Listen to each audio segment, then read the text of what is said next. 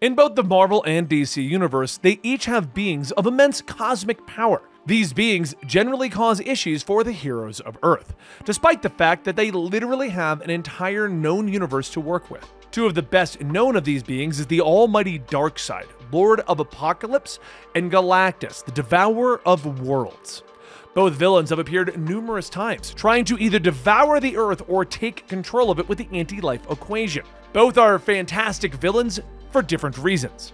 But the real question is, what would happen if they fought against each other? What would happen if Galactus decided to eat Apocalypse as a midday snack? I actually have the answer to this question from a crossover in 1995, Darkseid vs. Galactus, The Hunger, which was written by John Byrne and saw Galactus travel to Apocalypse at the signal of his herald, Silver Surfer. But before we get to that, let's do a quick history lesson.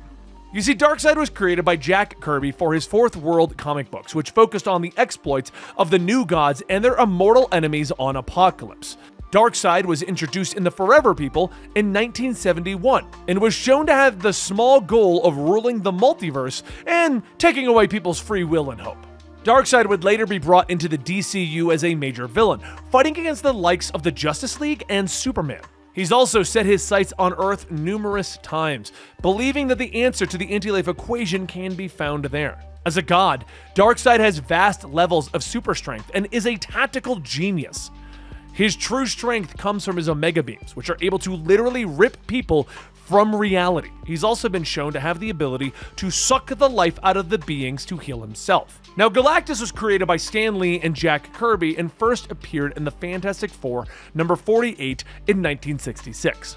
A scientist from a previous universe, Galactus managed to survive the destruction of his universe and appear in hours after the Big Bang. He floated for an unknown amount of time, bathed in cosmic energy, until he finally emerged as the Galactus that we know and love. A being of immeasurable power, Galactus possesses an insatiable hunger that can only be lessened by the consumption of life energy from planets. He is described as the physical manifestation of the cosmos. When Galactus arrives at a suitable planet, he is perceived as one of the beings that live there.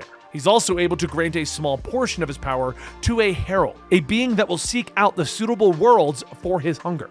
Now, in this crossover comic, Galactus arrives at Apocalypse after receiving a signal from Silver Surfer. Once he arrives, he lands on the planet and begins to set up his machine to absorb the planet's energy.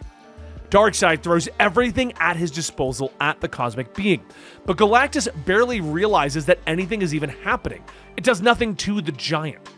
Seeing this being is beyond anything that he has fought before, Darkseid actually twists the landscape of Apocalypse into giant beings that physically attack the Devourer.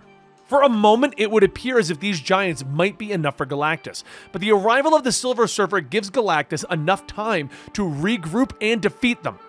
Meanwhile, Orion of the New Gods meets Silver Surfer in battle and is kinda quickly dispatched.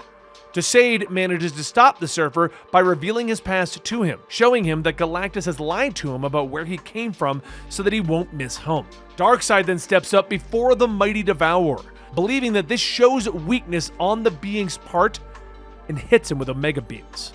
But the almighty Omega Beams have no effect, with Galactus shrugging off this attack and knocking Darkseid away. With his machine finally complete, Galactus begins the task of absorbing Apocalypse's life force, only to discover that the planet itself is dead on the inside. Darkseid once again steps up before Galactus, offering to allow him to leave in peace, not bothering to try and stop him from eating other worlds, but also keeping the planet of New Genesis a secret.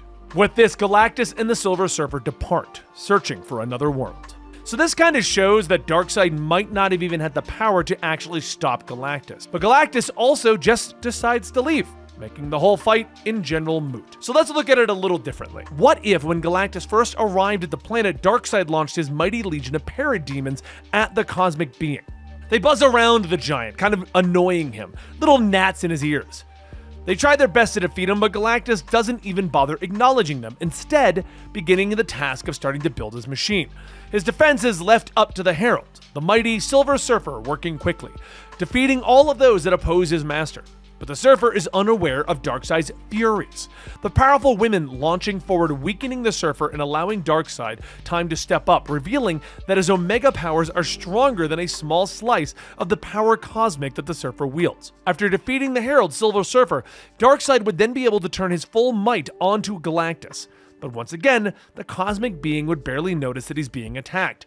Once more, Darkseid would step up. Words of anger and evil thrown at Galactus, but the cosmic being would merely stare at Darkseid. Darkseid finally launching his Omega beams at Galactus, but the Devourer is unfazed. He would hold out his hand, proclaiming that if Darkseid is truly a god, he is a sad portrayal of one, and the power cosmic would rip through Darkseid, destroying him. He would then turn to his machine, but then discover that Apocalypse is a dead world. Power, but dark energy. He would then absorb this energy, becoming a dark god with the combined might of the power cosmic and the Omega energies. He would then turn back to the planet, taking the throne of Apocalypse, making the surviving Furies and Parademons his new heralds, and use the planet as his throne world. It would sift through the multiverse, searching for suitable worlds to feed his insatiable hunger. At least, we think it would be much cooler if Galactus just killed Darkseid, because what's the point in telling a story where they just struggle and both go their separate ways? Now, I'm sure some power scalers out there are going to tell us that we're crazy and that this wouldn't actually work.